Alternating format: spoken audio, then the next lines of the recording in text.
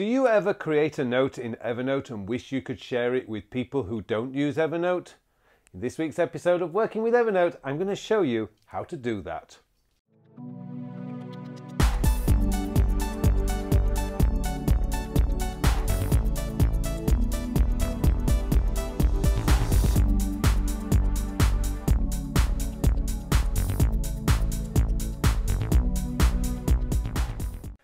Hello and welcome to another episode of Working with Evernote. My name is Pullein, and in this week's episode I'm going to show you a way to share a note that you have created in Evernote with the rest of the world without them having to install Evernote first. Now, this is one of the problems that a lot of I understand why applications do this, because they want to increase their user base, and that's perfectly fine. I have no problem with that.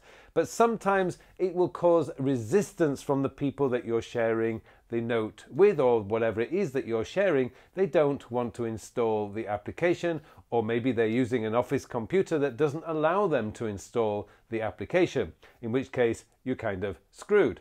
So in this week's episode, what I want to do is show you a trick that Evernote, in their wisdom, I believe, have done, which allows people to actually view the note on the internet without having to install the Evernote application and without having to become a member of Evernote. I'm going to show you how to do that in this week's episode. Before we go into Evernote though, if you do learn something new, or you find this episode interesting and you find some value from it, I would really appreciate it if you would hit that little like button below. And if you haven't subscribed to my channel yet, I would consider it to be a huge thank you if you would subscribe to my channel. Okay, let's go into Evernote now, and I'm going to show you how to share a note with the world. Okay, so what I've done here is I've created a note that people can use for onboarding. Now, this is just an sample, it's just an example. I mean, you can create whatever you want. So there's a clickable link in there. So step one is take the free C.O.D productivity course. Links are there. And then you can actually choose, there's a few little questions that you may want to ask after taking the course. And then there's what changes would you like to take to your daily habits. And then step two is implement the C.O.D flowchart, which again is just an image. And then step three is take your Digital Life 2.0 online course, which is the full details where you get your areas of focus, your goals, your routines and projects all built into your system. Anyway, that's the process. So what we do now is we need to go into the button up at the top here called Share. Click on that. Now you're going to get a few options. Now normally the shareable link is actually clicked off, so you can turn that. So normally when you come to this, you're going to find that the shareable link is off. So you have a few options. So permission, can edit and invite, can view, can edit.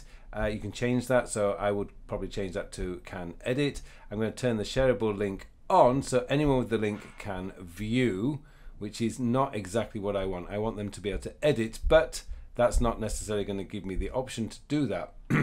So there's a few options that I can do. I can copy the URL, which I'm going to do now.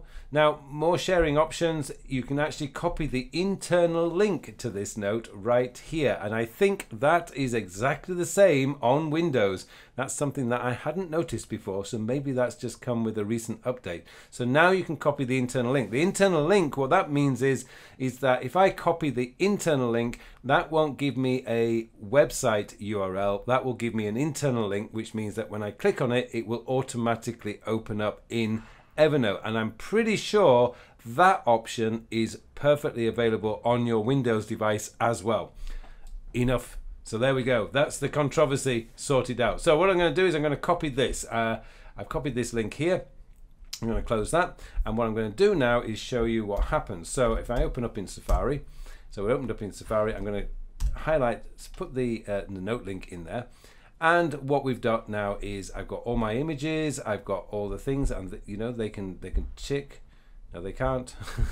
But the idea is that they have all the details that they want in here. These links are certainly clickable, so you can click on that.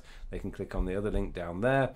And so you have a nice, up-to-date, viewable note that you can share with anyone. And I really like the fact that Evernote do not force people to download or join Evernote just to take these notes. So you can share this with anybody. Of course, your computer does detect that you have Evernote, so you can actually click on there, view in Evernote, which is fantastic if you already have Evernote on there. So there you go. That's how to do that. You can share it with anybody, whether they're using Evernote or not. They can do it fully online, and they've got the full note, and you can use this for project meeting notes. You can share this with anybody. You can share this, as I say, onboarding, which is like an example I have here. And you can do so many different ways and just sharing notes and ideas with people. Okay, hopefully that has given you a few things to think about how you can get the most out of your Evernote. Don't forget, if you really enjoyed and learned something from this episode, I would be so grateful if you would hit that like button. And of course, if you haven't subscribed to my channel yet, I would consider it to be a huge thank you if you would hit that subscribe button also. Thank you very much for watching this episode. It just remains for me now to wish you all a very, very productive week.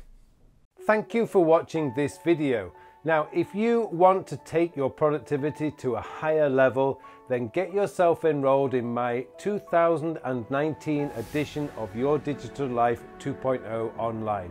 It is a complete, comprehensive productivity and time management course, and it's a course that will take you to levels of productivity you have only ever dreamt of before.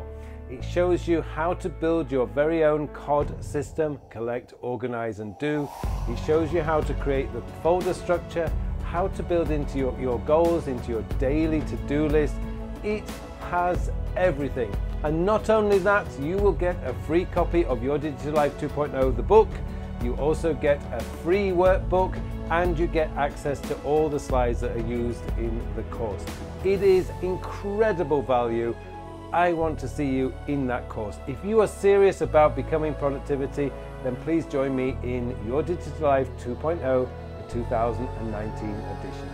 Thank you very much for watching this video.